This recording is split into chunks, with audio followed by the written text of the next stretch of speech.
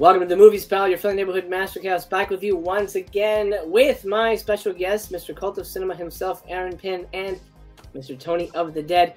Don't worry, the theater's crowded, but we have a seat saved just for your keister, because honestly, it's not a party if your keister's not involved.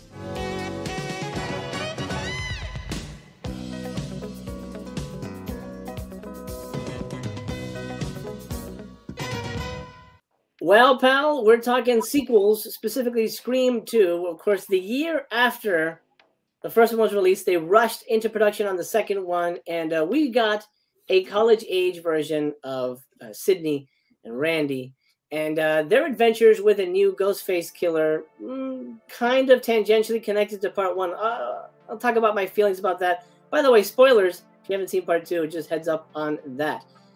Scream 2 is a college-based slasher movie. It's an interesting direction to take. I've honestly never been a fan of that location, but it is what it is. Aaron, tell us a little bit about Scream 2. Actually, I do love the college location. I don't love everything but Scream 2, but I do really dig that. I think we got another great cast of characters here. Timothy Olyphant, again, fantastic in this one here. There's a whole ton of new characters brought in. Some are only brought in for small roles. You know, we got Buffy herself, Sarah Michelle Gellar. You know, she goes on doing What We Did Last Summer. She's a prom queen there. But overall, Scream 2 is it's a fun little film. There are some iffy sequences, like the opening, which, although it looks really cool when you're watching it, it absolutely makes zero sense. You know, it's funny you mentioned the kill, because I've never liked the opening kill in this movie. I think I like what they're trying to do with it. I think it's interesting, but you're right. There's no way that he would put his head right by where the killer would do it, and like trying to get that knife through that wall would almost be impossible. Yeah, that opening kill is really rough. And then, even though I will say Jada Pinkett's death is probably the most tragic and painful to watch on screen, because like her acting is so, man, it's heart-wrenching. She's like screaming for help, and like, fuck, man, this is supposed to be a fun movie. What the hell? Yes, it's not a great opening, but I do like that it establishes the Stab franchise, and I'm glad that they brought that meta gag back in from the first movie. Oh, you know, Tori Spelling and all that. This is a movie that, to me, I liked it, but I've never really loved it, and I think it's just because I love the first one so much, and I like the Woodsboro setting so much that taking it out of Woodsboro kind of cut it down for me.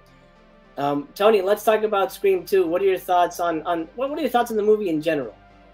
Well, I've as far as sequels goes, I think it's a good sequel. Definitely has a great cast of characters, and of course, you know, we lose one of the ones that everybody, I'm sure, went no. Okay, well, let's talk about that. What are the ones? I mean, obviously Randy is one of them. Obviously Randy, that was like such a heartbreak there. But he had such a great performance before that, you know, like the "fuck you" and all that stuff. Like, and when they grabbed him into the van, it was just like, oh my god, they're killing Randy. Like, this sucks. But I always felt that they shouldn't have killed Derek. Yes, he is like actually a good guy, right? But they had it, and he didn't know that, though, because you had the subtle hints. Like, he was kind of weird, like cutting his arm, and then he's like, well, I guess I'm just lucky you showed up when you did. He's like, all weird, you know? So it's like, is he the killer? But then when you find out he's not the killer, and she instantly puts her hand there to try to save him, it's like, it's like, no, why are you killing him? He's a good guy. You know, I could have seen him making it to the end, and he obviously doesn't. But, yeah, I always hated that kill as well. And if I can say the one sequence I don't like, and I get why they do it, but I don't like it, is when they're all dancing in her class. Oh. and like, I understand what they're getting at, but I think it's like they could have just cut it. So are you talking about the theater class situation? Okay, that's different. Yeah. For me, Aaron, for me, that's the scene I don't like from this movie. When he starts singing to her, I'm like, what the hell's going on? This is... Oh, come on, that. I think I love you. That's cringe that part is cringy, but like it's so cringy. Like, where is this coming from, man? I don't know. I never liked it, but I will say that it does make Derek an interesting character. It does make this a unique movie because it has those elements in it. But it just never gelled with me that he. But it sets up so much, like, because this scene here, it shows, not only just kind of shows the character of Derek itself, but it's going to be the reason that Derek gets taken out, and one, is more suspicious. Two, becomes a victim, because it is from this here, basically, where he goes and gives him her jacket, right? That he's got to pay. Necklace. Yeah, he's got to pay then. Like, he's got to pay. The fraternity says, he's got to pay for that. And this is his downfall. This is Derek's downfall. I love Jerry O'Connell, fellow Canadian. And of course, Stand By Me, one of my favorite movies of all time, by the way. Right. He's in that. And as I'm watching this trailer, oh my God, doesn't Jamie Kennedy's Randy look like a hobbit? Like, he does. With that haircut. Looks like an elf, absolutely. Yeah, okay, so let's talk about Randy, because that was the big thing in this movie, and honestly, this is the reason I docked this movie a point, is because they got rid of Randy.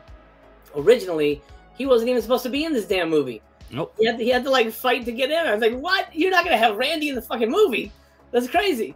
So luckily he's in it. We do lose him, and while it is a good scene and he's really good in it, again, it's another kill that doesn't really make sense to me. Like, yeah, I mean, it's out in the open. There's guys playing music and stuff like that. He gets killed in the van. But I think at one point somebody did a breakdown on who could have killed who. And this has to have been Debbie Salt. Yeah, it's the only one that she kills, actually. Yeah. And all the rest are the other guy. Right. Like, so, that's right, because she says, I got a little knife happy. So how the hell did she pull this guy into a van, like throw him around like he was a rag doll? And I don't know. It feels like it's Randy. Well, yeah, but still, I don't know. I feel like I feel like they could have given him maybe more of a movie death. Like maybe he should have been the one dying in the theater. I think that would have been more poetic. But it is what it is. Maybe it's like when the mother lifts the car off the baby or something. Maybe she just like, you can't talk about my Billy like that, and I got that adrenaline. That's the only way I could think of it. Because that's why it's so ferocious. Is because this is why we get like Debbie Salt like killing in this sequence here. I'm not sure if we're doing spoilers. I'm sorry if we don't. No, spoilers. Yeah, but, it's not forever. But yeah, but it's been like and it's one of the most vicious deaths, and that's the reason for it. The other ones, the killer's having fun. You can tell the killer's having fun with them, and it's a bigger person. When when Buffy's character, I'm sorry I don't remember the character's name, but when she gets like, thrown off, she gets literally thrown off. Yeah. I was a little upset with her death too, because I actually liked her character. Well, here's another problem I have with this movie is that there's too many characters, and we don't get enough time to really hang out with them. And that's another problem with Scream 3. Too many characters and not enough, FaceTime with everybody. Do you know what else, right? What's that? That this is more cameo-esque than Scream 3 is. Yeah. But so like because we got Rebecca Gayheart, Portia de Rossi, like people like that in here, and they're literally not used at all. They're pretty much like window dressing. And it was like, oh man, they're making a Scream 2. Can we be in it? Like, can we just walk on and say 2 lines? Like that's how big the franchise got. That's all the people wanted to do, is just be in it for like 2 seconons. But mention the best cameo. Mention the best cameo. Who's the best cameo? Luke Wilson. Matthew Lillard. Oh well, yes. I was gonna say even Stu kind of makes a cameo. But yeah, Luke Wilson. I mean, there's so many people in this, and I don't know. I feel like that bloats it. I think the movie suffers from that because the focus isn't there for me. There it is. This is one of the reasons that this doesn't work as well as the first film. Okay. Basically, the first film we get to know the group. There's not too many characters. We get to know the cast of characters, so we know Stu, we know Billy. It makes sense when at the end they're the killers. When the killers are revealed here, we haven't seen enough of Timothy Olyphant. And every time he's come on the screen, he's been super suspicious. I'll be honest with you, I knew he was the killer in this film. It was the easiest one to figure out.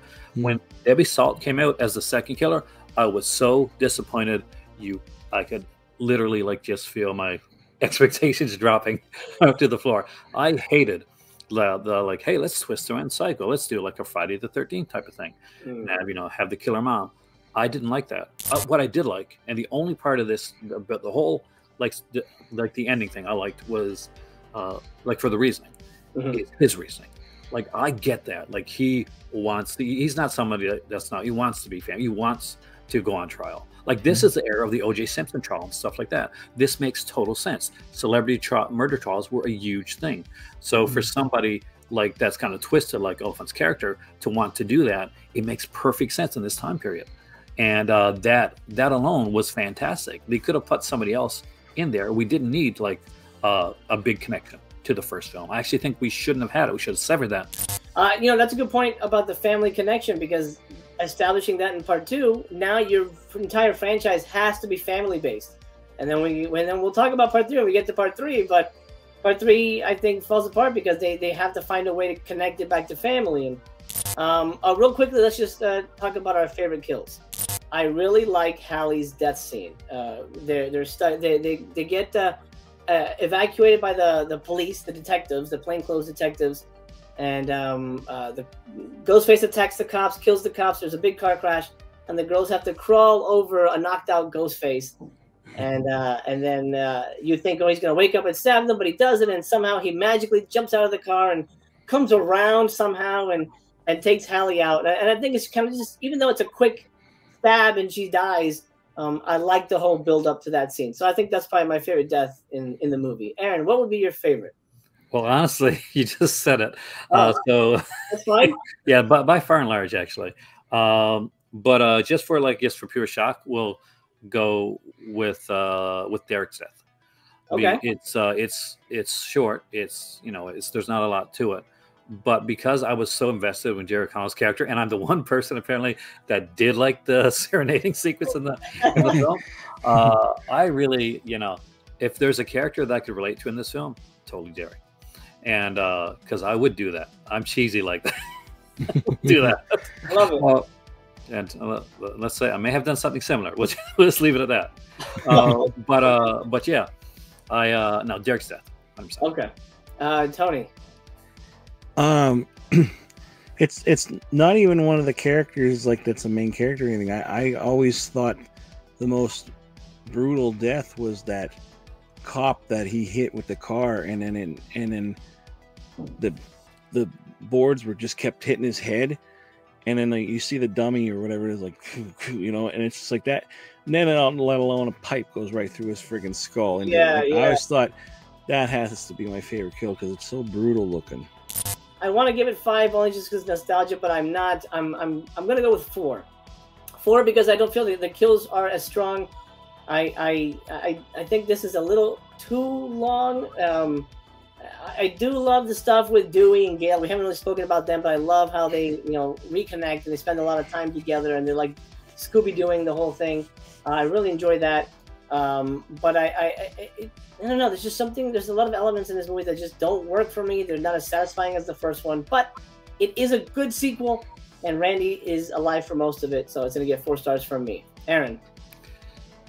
As much as I've had problems with this one, and I do love this film.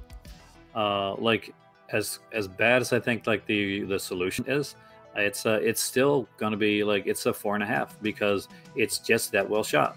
It's that well edited, and I know Randy had to be cut off because he had to go to the Shire and all that. But aside from that, I actually did. I really like the film. It's I can watch any of these over and over again, and you may be surprised with my thoughts on part 3. So we'll when we get to that, we'll get to that. Okay. Yeah, we'll have a lot to talk about with that one. Tony. I would say it's probably a 4 because.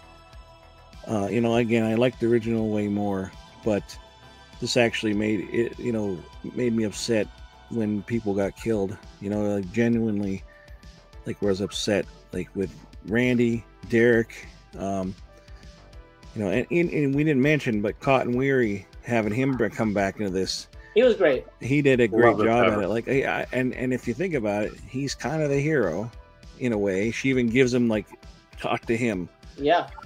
But he could have, like, if it went the other way, there couldn't have been. There was no more 3. There's no Scream 3. Right. So right. yeah. And I like how awkward he is in the movie too. He's good. Whoa, Yeah. Gale. He's like kind of a scared dork.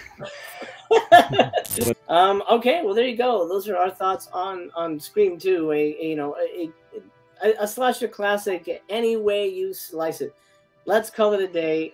Aaron, Tony, thank you for joining me, gentlemen.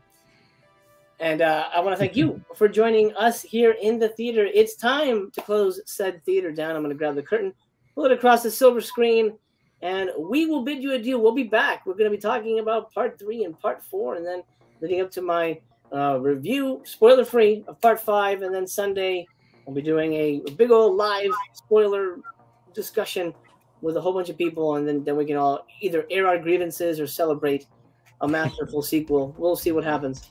But I hope you'll stick around. But until then, we're going to bid you adieu.